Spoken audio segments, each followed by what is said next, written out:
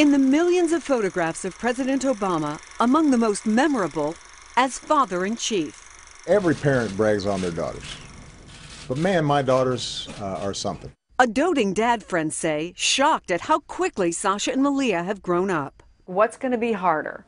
Sending a daughter off to college or leaving the White House? No comparison. No comparison. No comparison. He lights up, not only with his own daughters, he finds joy in everyone's children.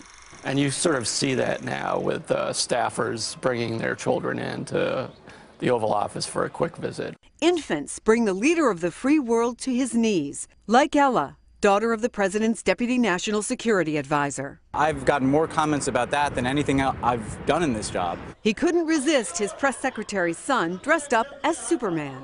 High five. That's you're so strong. You knocked me over. He is somebody who cares about the people that he works with, and he cares about those families, and he's somebody who loves kids. So many moments, there's a hashtag, Obama and Kids. I think it brings out who he really is. The dad in him? The dad. A first meeting with the future King George, the boy who wanted to know if the president's hair felt like his, a free checkup, and an Oval Office faceplant. The president who came to Washington with little girls, now leaving with young women. A man who barely knew his own father, with a legacy of being a great dad. Chris Chansing, NBC News, the White House. Hey, NBC News fans, thanks for checking out our YouTube channel. Subscribe by clicking on that button down here and click on any of the videos over here to watch the latest interviews, show highlights, and digital exclusives.